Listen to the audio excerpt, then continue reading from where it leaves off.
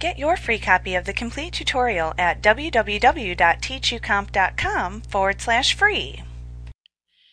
In this short lesson, you will learn to create block quotes using Dreamweaver. A block quote is simply an area of indented text.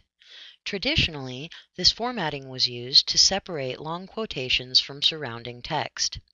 However, block quotes can be a handy way of breaking up the text areas on your web page. Start with a new blank web page and type or copy 3 paragraphs of text into the document window. In this case, I'm going to use some random text. To create a block quote on the second paragraph, I'm going to click to place the blinking cursor anywhere within that paragraph. Next, I'm going to click the block quote icon in the Properties Inspector panel.